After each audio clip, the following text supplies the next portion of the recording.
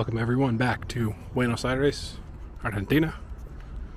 We are starting another video in a cemetery here in Chacarita Cemetery once again.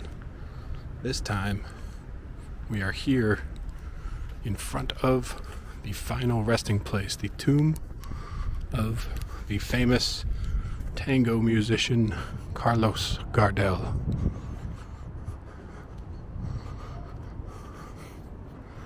You can see many people here visiting, paying tribute as well.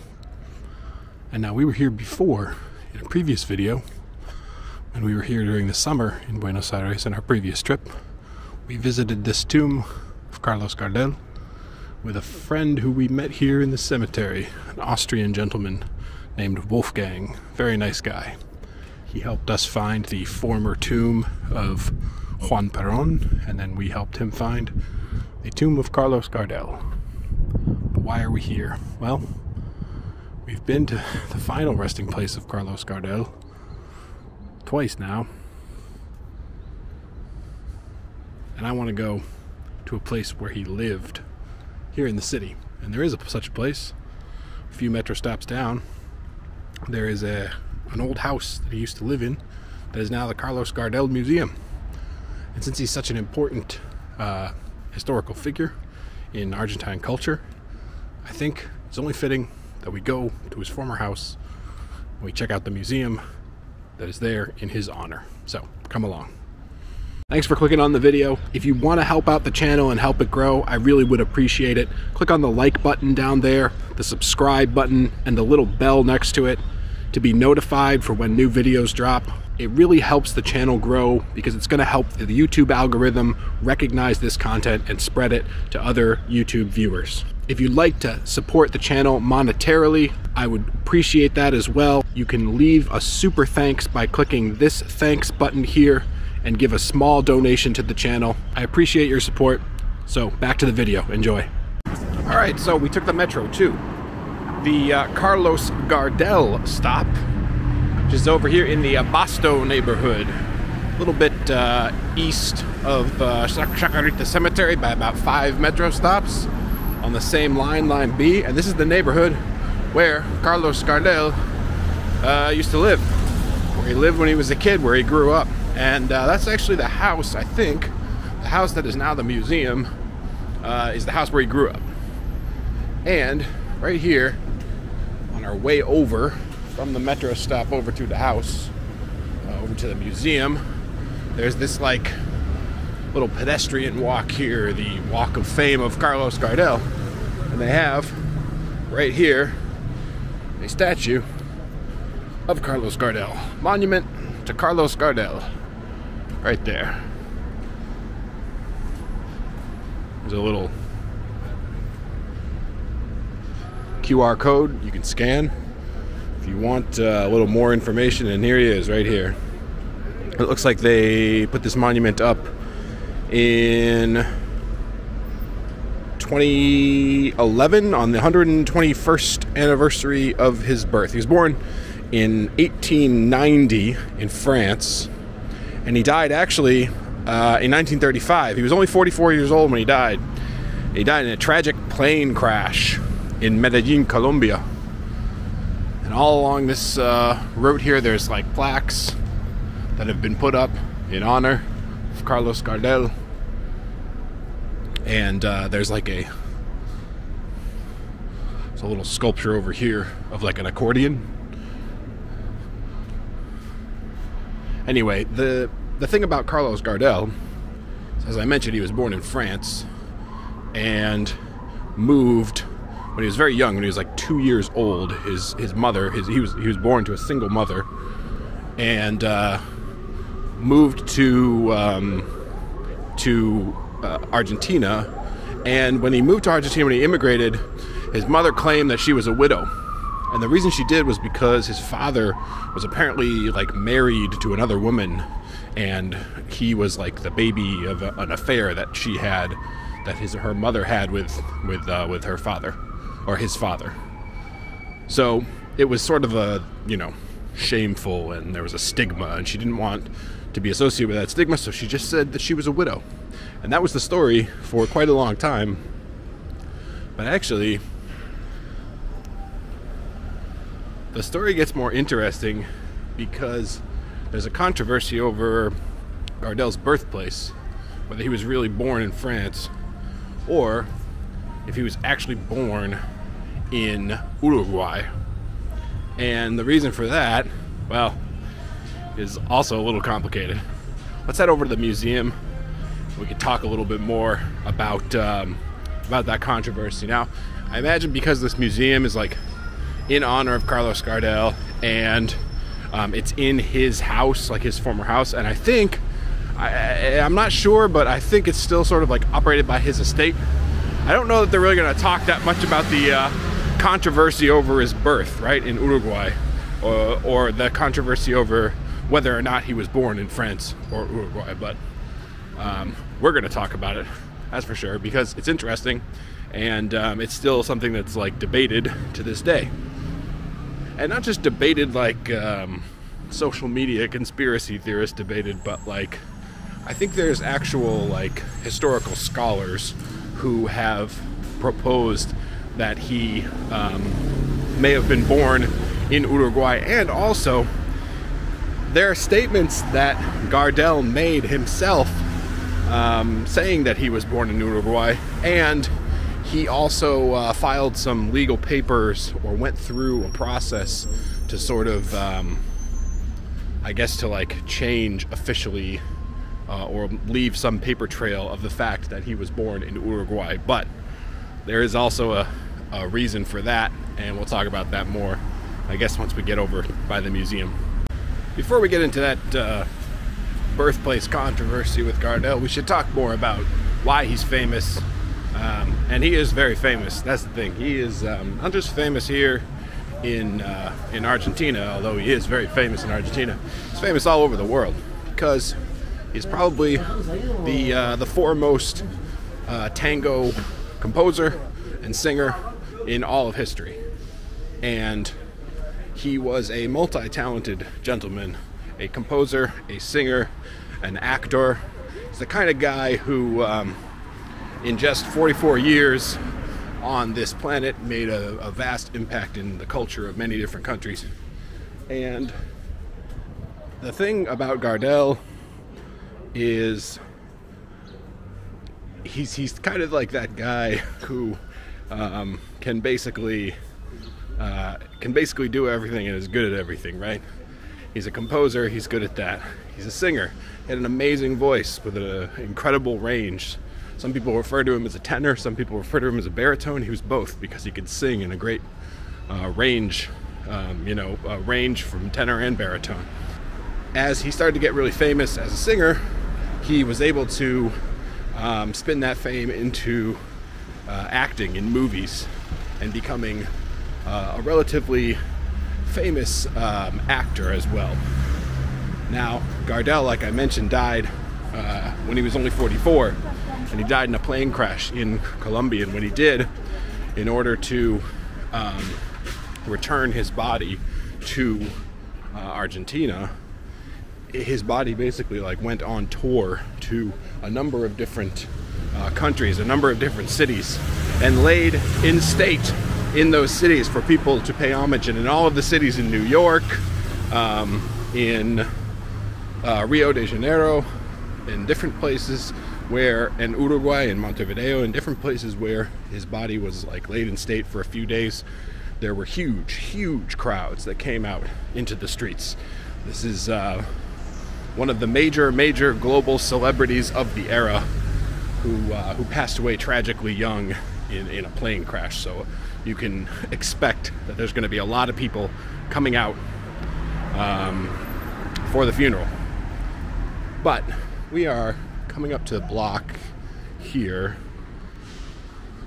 I think if we go left up here, then we're at the museum, basically. So now that we are closer to the museum, I said I would talk more about the birthplace controversy. And we mentioned a little bit about it, but really the situation is just that there is some evidence, most of the evidence points to the fact that Gardel was born in France to a single mother, and that when he was 2 years old, his mother and he moved here to Argentina, and that's the end of the story. When he was a kid, that was the story that everybody basically knew about him. His mother worked here in the neighborhood of Abasto. She worked as like doing laundry, but very specifically being able to press clothing in the French style, which at the time was very popular, and it was a skill that you needed to have, or that you would have needed to like have learned probably in France. So also, like his friends, his childhood friends of the family, they referred to him as French. They referred to the family as French. So like there's a lot of evidence for many years from when he was young, a lot of testimonials from people that he was French. And there's also birth certificate records that have been traced back to France, and also he has made statements, and both written statements and like statements in speeches that he was from France. So there's a lot of evidence that points to the fact that he was born in France. Now, there's also a little bit of evidence that points to the fact that he was born in Uruguay, and it's not just, like I mentioned, conspiracy theorist type evidence. He actually had made statements, Gardel himself had made statements that he was born in Uruguay, and had also sort of started a process to create a paper trail showing that he was born in Uruguay. Now, for people who believe that he was born in Uruguay, that's enough evidence for them to know for sure that he was born in Uruguay. But for people who want to disprove that theory, the motivation that they give for the reasons why he was making those statements and why he was attempting to create a paper trail showing that he was born in Uruguay and not in France is because he was living in Argentina during World War I. And after World War I, he was going to do a musical tour of France when he was very famous. Now the problem is, he was of age to be drafted into the military in France during World War I. And if he was born in France, that would make him a French citizen, which means that legally he should have returned to France and joined the military during World War I, which he did not do. So essentially, he could have gotten into a bit of trouble if he had gone back to France after the war and it was found out that he had dodged the draft. So that is the supposed motivation for why he would start to create a paper trail showing that he was born in Uruguay, and to sort of to make statements that would support that story, because he was afraid that if he went to France, he would possibly be detained, penalized, or somehow punished for not enlisting in the military during World War I. Now, nobody knows what's true and what's not. Like I said, most of the evidence supports the fact that he was born in France. The story of him wanting to avoid any kind of legal problems when touring France, having to do with not joining the French military during World War I, it's logical. It seems to make sense to me. From the little bit of research I've done, tend to believe that he was actually born in France and that was the case. But I wanted to mention the controversy because it exists, and it still exists to this day. Anyway, I think we're close to the museum. We're gonna go see how much it costs. I think it's only a few thousand pesos, and we'll head inside, and then we can actually see some of his old stuff, I hope, and see his old house. And I'm quite excited. I'm quite excited to do this because we've known about Carlos Gardel, and he's been on our radar since our last visit to Buenos Aires back in the summer. And now that I know that this museum exists, I'm very excited to see it. All right, and there it is, right there across the street, Museo Gardel. There's a picture of the guy right there, Carlos Gardel, on the front. And as you can see, little house, not very big. It actually kind of gets lost amongst the rest of the houses. If it didn't have the sign, you would never really know that this was the house, former house of Carlos Gardel. Reminds me a lot, actually, of Casa de Rios, the former home of Diego Maradona that we visited over in La Paternal the last time we were here in Buenos Aires. That place was the same, sort of just a small, unassuming house along a block that you would never know was actually his house, unless you saw the sign, the plaque on the side, and you really knew. That was a really interesting visit too. I really like visiting people's houses, old houses of famous people. It's very cool to see, especially when some of them at least are preserved inside to look like what they looked like when they lived there. Anyway, if you want to check out that video about Diego Maradona, there's 2 of them actually that we made, and they're both linked down in the description. Alright, let's go inside and check this place out. Alright, so we made it inside, and it looks like there are some things preserved here. Old record players over here, some of his old chairs, some old photos and documents over here. This is Gardel, I think, with his first, his first band. Here's Gardel with, right there in the back, with it looks like the family of one of his friends.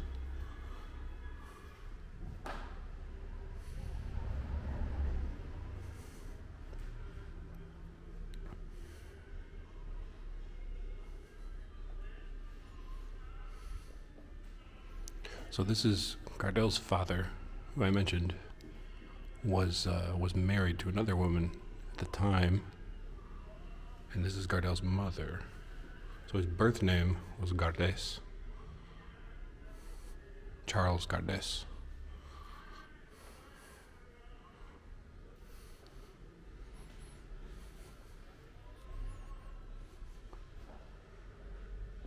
And here they're showing Toulouse,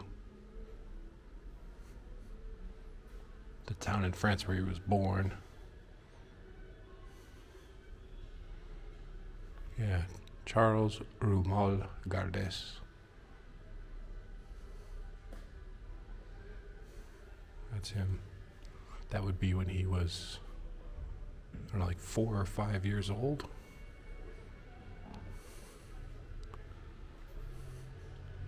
And this is like his French birth certificate, it looks like. Here's a picture of Gardel, adult Gardel. That's when he was already very, very famous. At that point, here's young Gardel with a friend, I guess, Alfredo de Ferrari.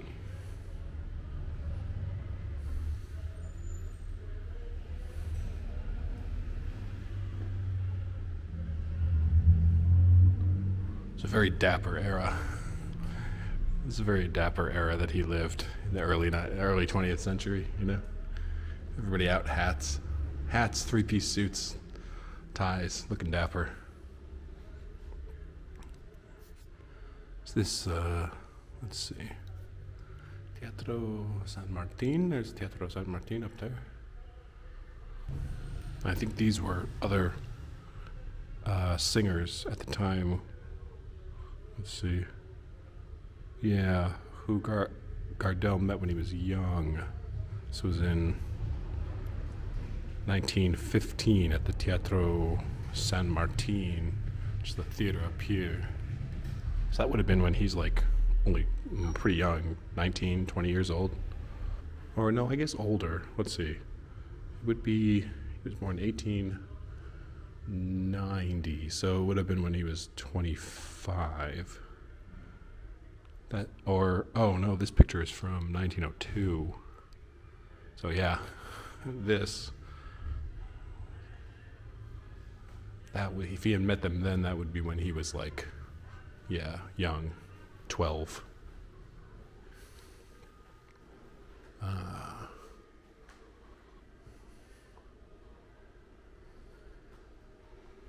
Some old music, old guitar, old records. Now the thing is, like, Gardel was insanely popular. Like, it can't be understated. I did read a story that when he first toured France, when he was ultimately like towards the height of his popularity, he was there for a month and they sold 70,000 copies of his record, which is insane. That like in a month back then you'd sell 70,000 copies of your record. That's a big deal. Some pictures of Gardel when he was older, and like I mentioned, he didn't live to old age. I mean, he died when he was 44, at the height of his popularity too. Which I guess is the way to go if you're famous, right? Although I don't know if I'd want to go in the plane crash. That is how a lot of famous musicians have died, though. There's Gardel singing on the radio. National radio in 1930.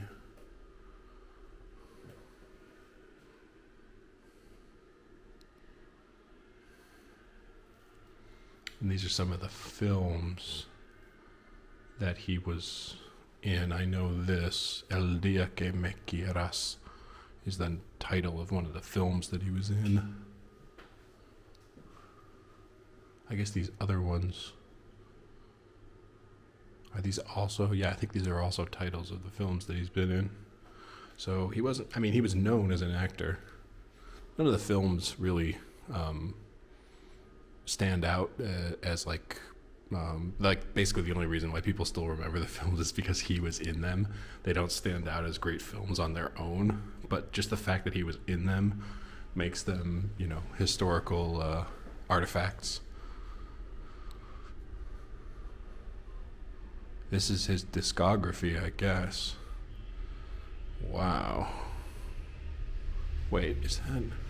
Yeah, I guess this is his discography. So his first recording that he was credited on, his first recordings were in 1912. So he was 22 years old. Look at all of these, jeez. An incredible number of recordings. All the way up to 35. The last one, Volvió una noche. Volvió una noche.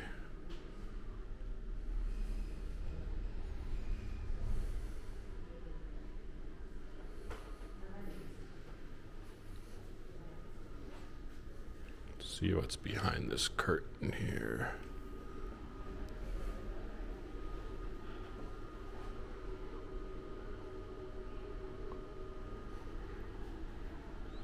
Something to the memory of Carlos Gardel here.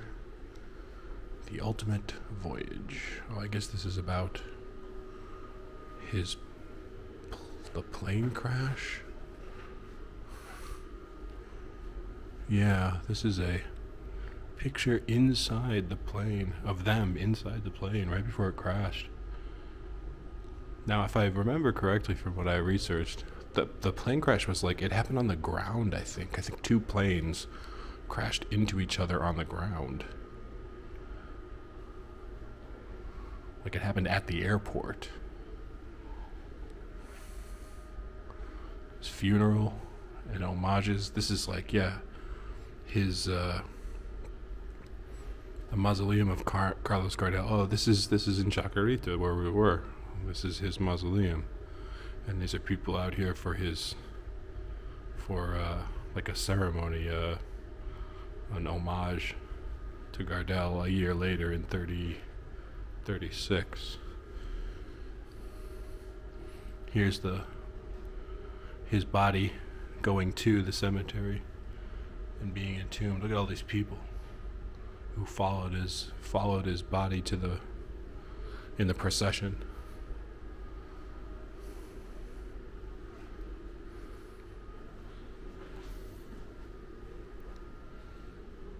Yeah, after he arrived in Buenos Aires, because like as I mentioned, when he died, his body toured a number of different cities, and then arrived here in the 5th of February 1936. So let's see, he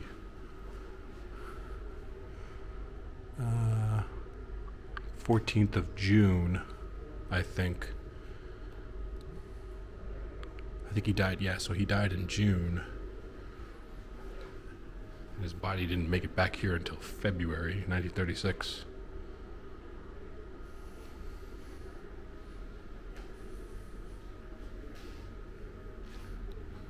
Head out here. Wow, look at this. These old posters. I really like looking at old posters, old advertisements, old marketing, old movie posters and concert posters and things like that. It's so cool to see like the art style, especially when it's like really well preserved.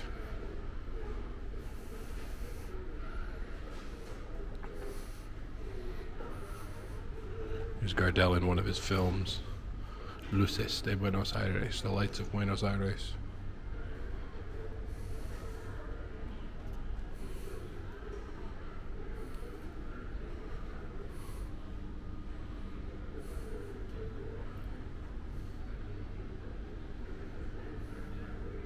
I think Gardel was like famous as a singer at just the right time, right?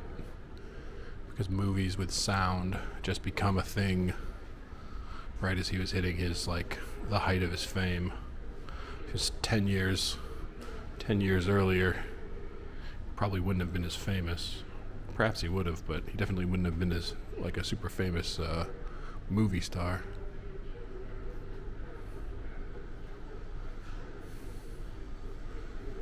Carlos Gardel with who else? Mary, Peggy, Betty, and July as the Rubias of New York, the Blondes of New York.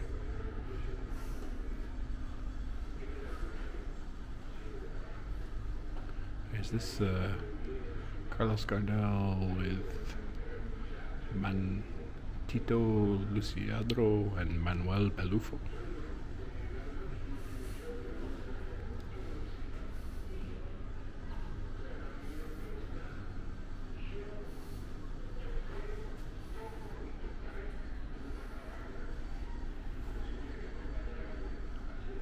Here's Carlos Gardel on the set of the film Cuesta Abajo.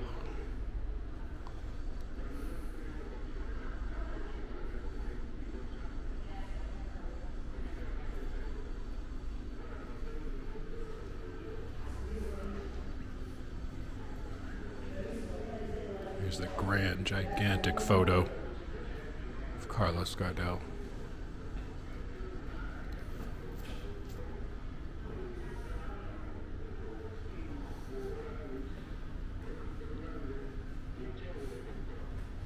Old accordion.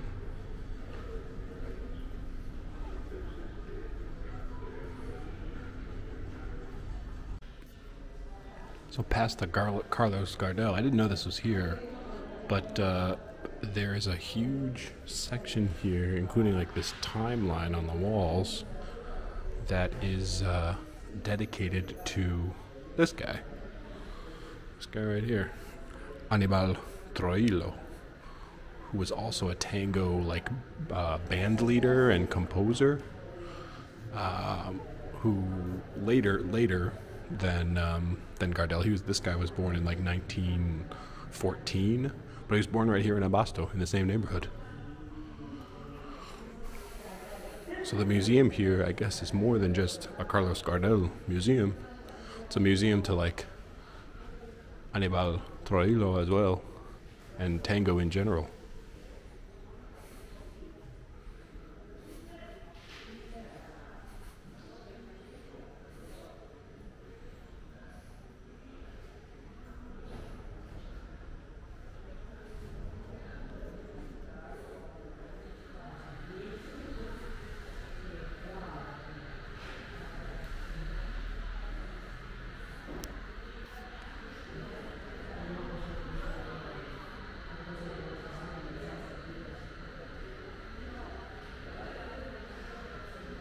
telegrams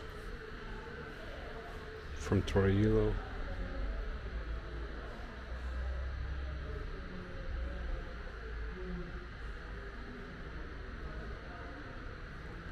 Newspaper clippings.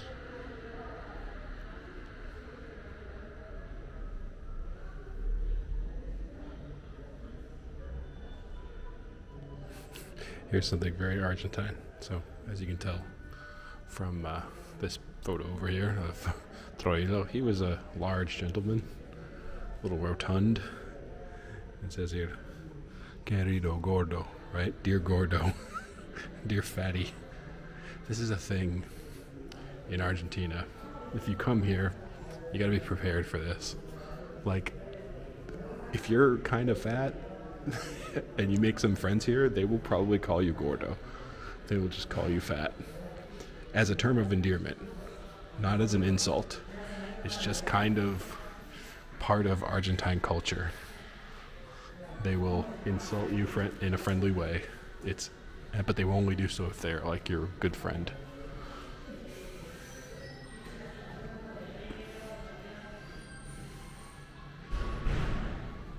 El otro Gardel de Abasto, the other Gardel from Abasto.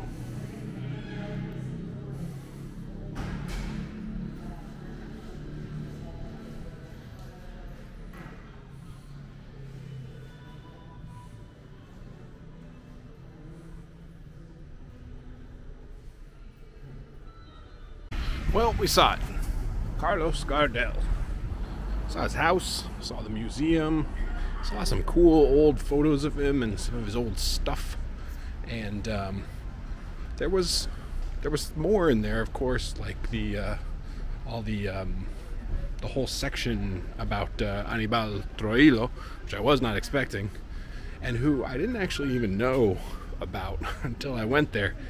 When I saw that whole section, I did a little side research for a few minutes just to check out who he was, and very, very famous as well, very famous tango musician and band leader from right here in Abasto. So very cool to have that in there.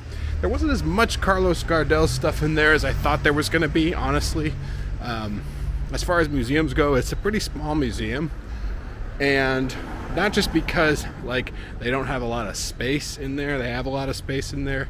There's just not that much Carlos Gardel stuff in there. I was a little disappointed by that, but for the price of like 3,000 pesos for foreigners, and if you're a resident, I think it's like 500 pesos. It's definitely worth it. It's definitely worth going and checking out if you're interested in Carlos Gardel, and I super was interested in Carlos Gardel ever since we had seen his tomb back here in the summer when we visited with our friend Wolfgang. Anyway, check out the links in the description for the other videos that I mentioned. And I really hope you enjoyed this video. That's going to be the end of it, because we've seen what we need to see about Carlos Gardel when we talked about him. And he's a really interesting figure, and it can't be understated like how important he is culturally to Argentina, because tango is so important culturally to Argentina. And he is, like I mentioned, probably the foremost, most famous tango musician and composer of all time. So it's very cool to see the house where he lived and learn a little bit more about his story. Anyway, hope you enjoyed the video, and stick around because there are going to be a few more videos here from Buenos Aires, and there's definitely going to be more videos from here in Argentina, so stick around for those, and we'll see you in the next one.